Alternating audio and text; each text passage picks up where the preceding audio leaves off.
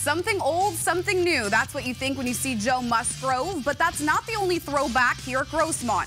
Welcome back 2013 Silver Pigskin finalist Anthony Lawrence. Lawrence touting a new job, head coach of the Foothillers. The former USD quarterback turned wide receivers coach, making a return to his alma mater, hoping to turn the program around after a winless 2022 season. A close-knit team with big aspirations, ready to tackle anything that comes their way this season. My hopes for this season is we want to go to CIF this year. That's our main goal.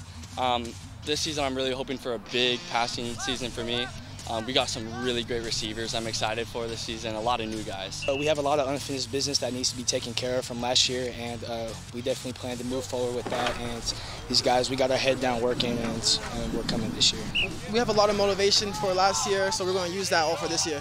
We're getting the muscle back. Coach Lawrence taught us a lot about having grit and just respecting the whole team in general. We show everyone love over here. Coach Lawrence, he really shows what it means to be truly a Foothiller. He brought all that over to the campus, and there's just a lot more pride in this team now, and we're bringing back the old Grossmont way. Being an alum and having alums on the staff and coaches that coached me in high school on the staff, it really feels like a dream come true. It feels surreal, and just being able to give back and hopefully provide these kids with the kind of experience I had, that's all I could ask for.